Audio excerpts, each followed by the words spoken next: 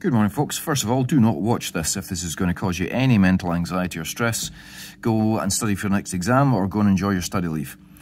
If you're still here, let's take a very quick run through the written part of National 5 2023.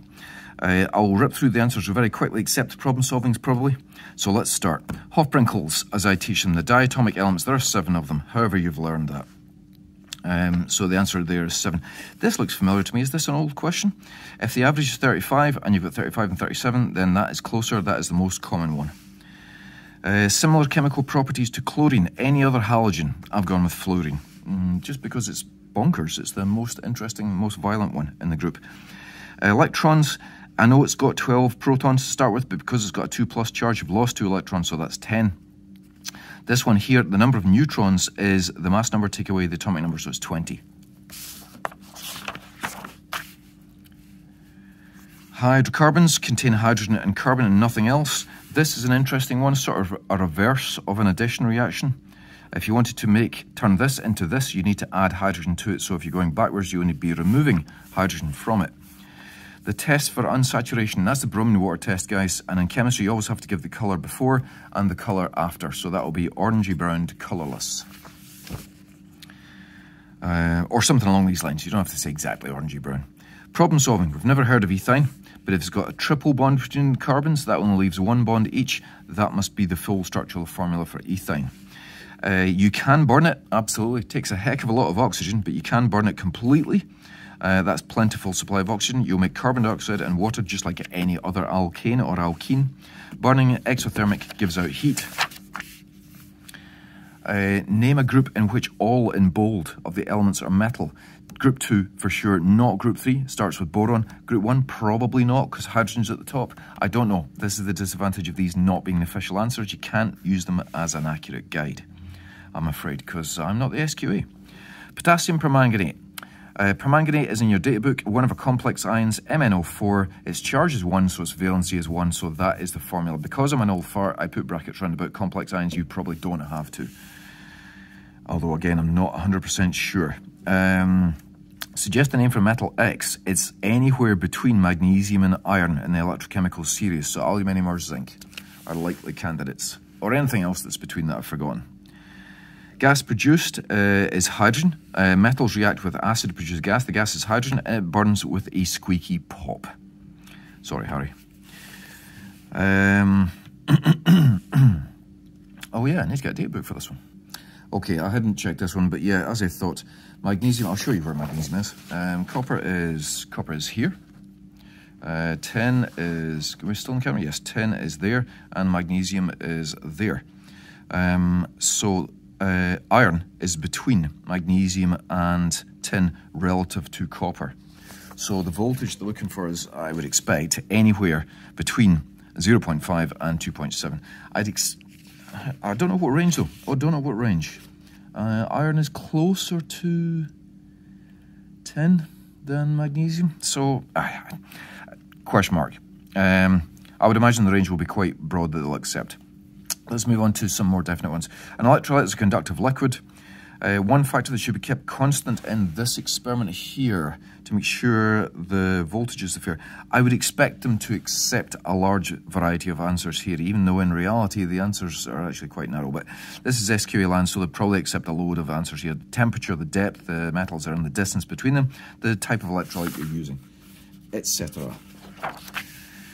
Close reading question. I reckon the answer is air for that one. Catalysts can be reused or they saves energy, therefore it makes things cheaper. I'm not sure what the SQ will accept there. Probably something along these lines. Number of moles of carbon dioxide used to make 5 litres of jet fuel.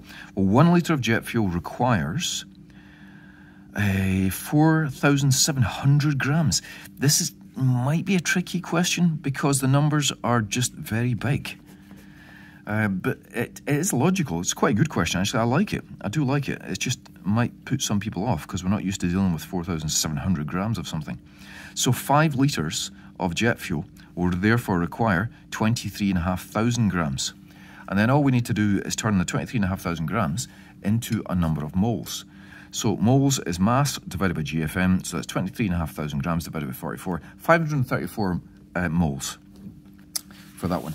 Open-ended question. This is a nice one. I like this one personally because you could talk about, it's nitrogen gas we're talking about, so you can talk about the structure of the atoms, the molecules, the fact it's a diatomic, it shares 3 pairs of electrons. You can turn it into fertilizers via ammonia. You could talk about the Haber process. There's a whole bunch of stuff you can talk about there. Don't forget to put equations and examples in. Maximize your chances of getting 3 marks, guys. That is the carboxyl group there. When they join, it's polymerization. Would they take addition? I don't know. Again, the disadvantage of me not being the SQA. Draw a section of when you join 3 of these together. So you just pop 3 side by side, you break open the double bond, link them all up. I put brackets and bonds to the side just to ensure the marker knows that it's a polymer, but that's probably overkill. What's going on here? Problem solving. So we've got the expansion of the polymer here. We've got the different salts that you add to the polymer, and each salt was tested with presumably two different polymers. And they want the combination of material and salt solution that gives the largest increase in size. So you go to this bar here, that's the largest increase in size, and that is cesium chloride, is the salt, and material A is the darker bar, so that's why I've gone with that. Draw a bar on the graph to show the expected swelling for material A in strontium chloride. They're looking for you to see the pattern here, magnesium, calcium, strontium, barium. As you're moving down that group, then as you can see, there is an increase, and it's material A, is it? Yeah, so we're looking for the black bars here. So I would expect a bar somewhere along there, but that's why I put that range. I'm not sure what range they will accept. I expect that one to be quite generous in what they'll accept because it's not an accurate, it's a bar graph, not a line graph. Piece of accurate volume for 100 mils, that's a measuring cylinder. Maybe accept a pipette. Not sure. You have to draw a line graph. 4 marks for a line graph. That seems quite generous.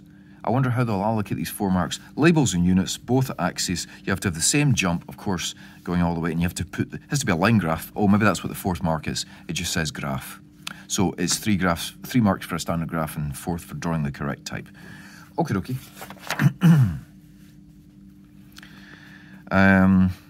Name the 3rd member of the family. This is problem solving. We've never heard of silanes, but if you have a look, monosilane has got 1 silicon, disilane has got 2 silicons, so presumably 3 silicons will be trisilanes.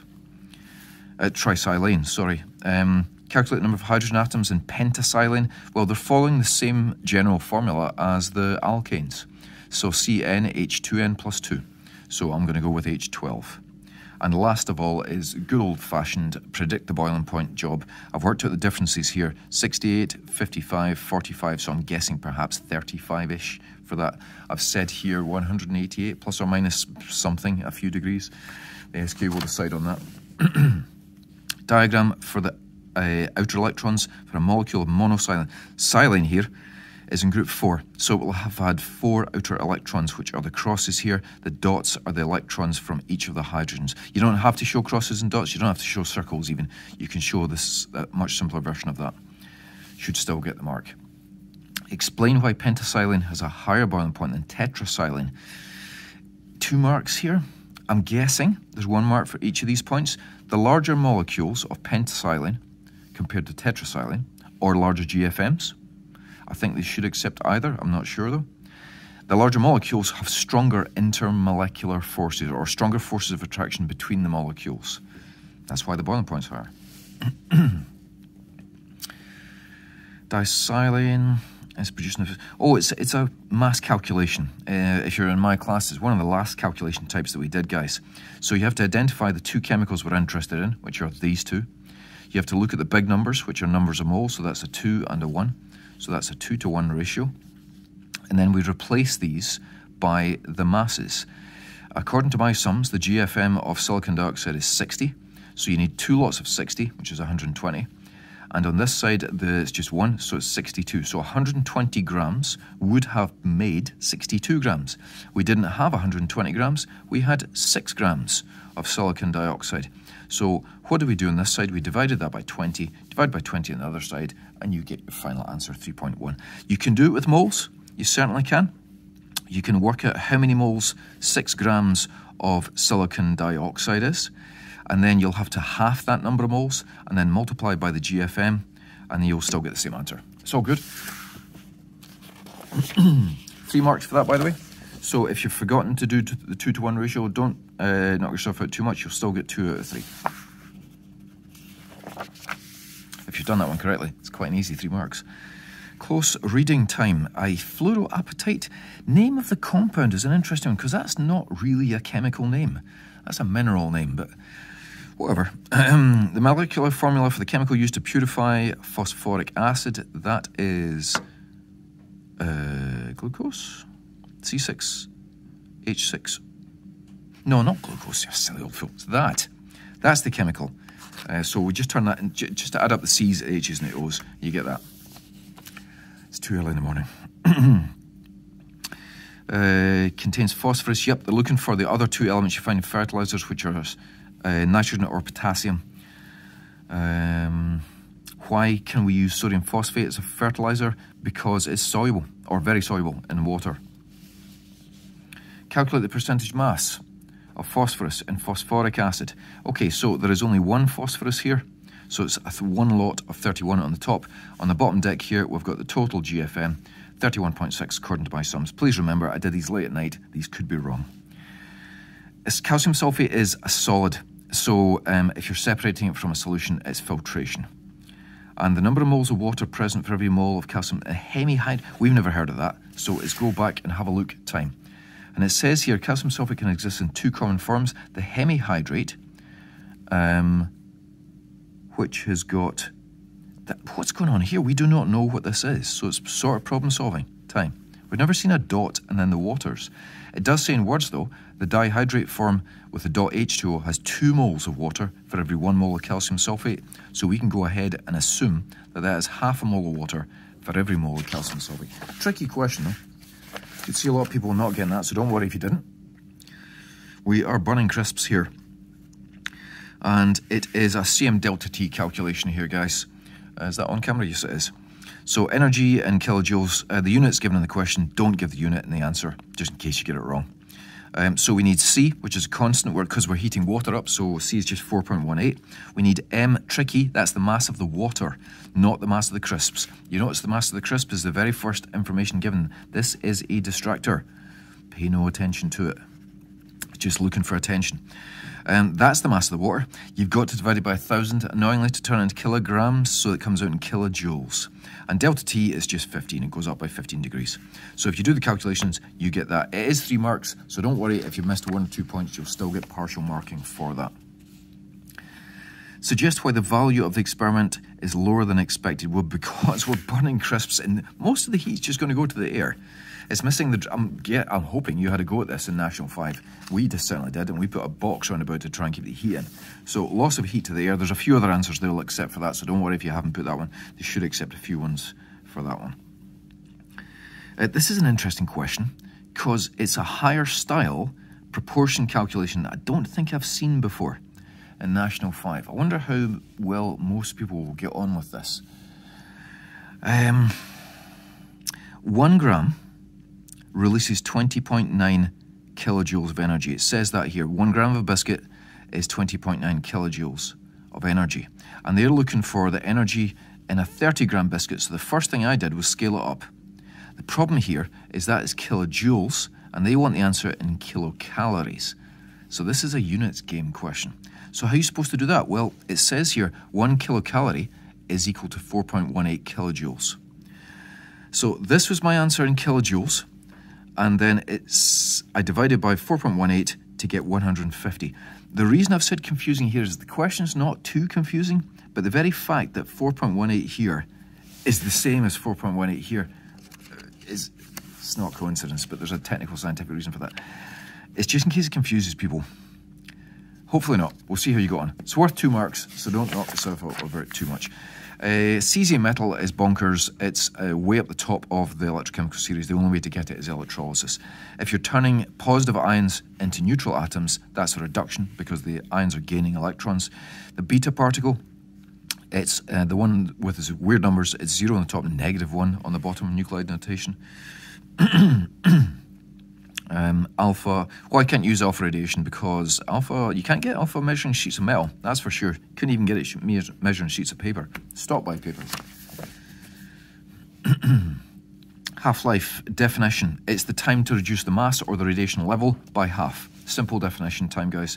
This is a 3-mark calculation. It's a half-life calculation.